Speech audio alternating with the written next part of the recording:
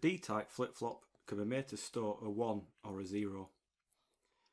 Then there's also another type of flip-flop that can be made to toggle the value that it's currently storing.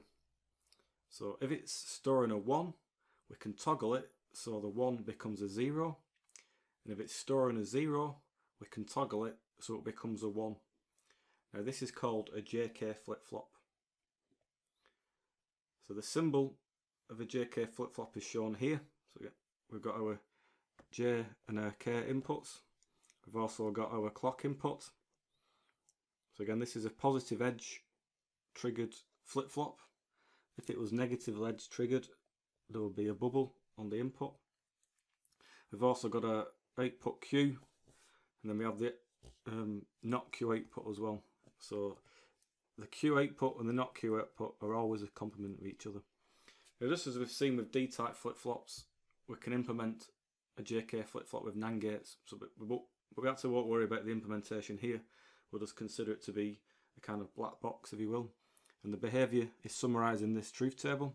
So again, because this is a positive edge triggered clock cycle, we need the clock to be a positive edge for a change to occur. So when both the J and K inputs are both 0, the output Q will just stay the same in the next clock cycle. So it kind of just holds the value that it's currently storing. Now if J is 0 and K is 1, we reset the flip-flop. So we'll put a 0 on the output, so we reset the value to 0. If J is a 1 and K is a 0, we set the flip-flop, so we set the output to a 1. And then now, if J is a 1 and K is a 1, this is in toggle mode, so we call this toggle mode. And then the output becomes the complement of the previous output. So if the flip-flop was currently storing a 1, for example, we have J and K both set to be 1. When the positive edge comes in, the output will toggle to a 0 and vice versa. So we can see the situation here. So this is for when both J and K are equal to 1. And then every time, so we'll start off here where the output is a 0.